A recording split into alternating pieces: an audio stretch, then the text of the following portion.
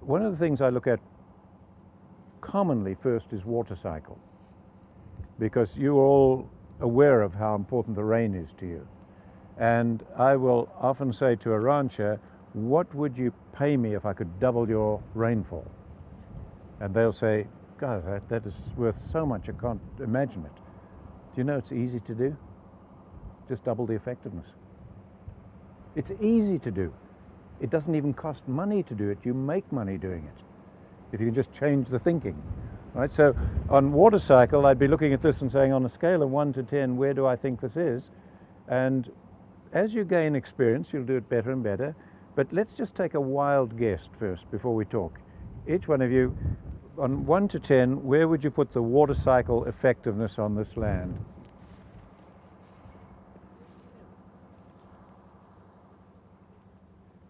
Above 5, below 5? Below 5? Okay, that's probably good enough. Isn't that telling you you've got a tremendous lot of room for improvement?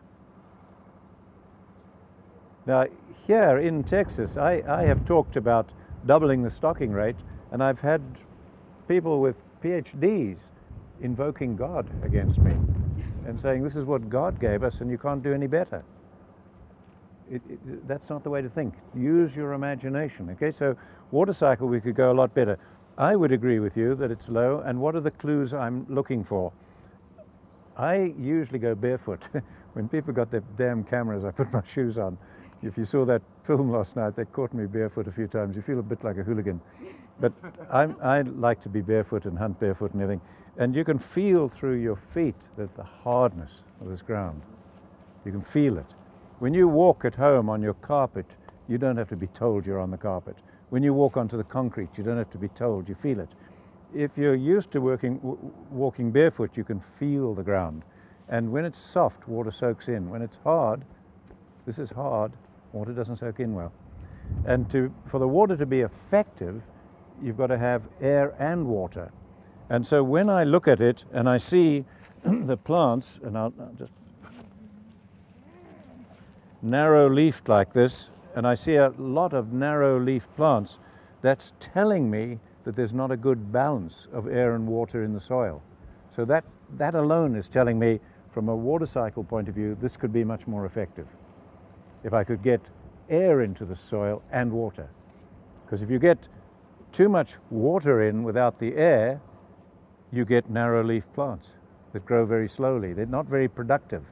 If you get too much air in and not enough water, you get narrow-leaf plants. You've got to try and get a balance between them, and usually it means a spongy, nice crumb structure. Gardeners know this, don't they? Yeah, so rather than going and taking, say, range management at college, go and join the old ladies in tennis shoes at the garden club. You'll actually learn better stuff. I'm joking, but there's many a true word spoken in jest. You see how narrow-leafed it is? Yeah. No, I do see that. And that's a perennial. That's probably several years old, so it doesn't matter what time. But your point is good. If you come at the wrong time, and there may be something there, but when you're looking at perennials, now I'm seeing this is narrow-leafed, narrow-leafed, narrow-leafed. So I'm seeing a lot of that, and that would just tell me, okay, I can make a lot of improvement here. And that's it, as simple as that. And then, okay, if we left water cycle for a moment, well, you can also see the cutting of the gully on the edge. You can see the hard soil as you came up. If you left water cycle for a moment and, well, before I leave it, is that clear what we were saying? And just how simple it is, that even without experience of this land, you can see that it can be at least 100% better.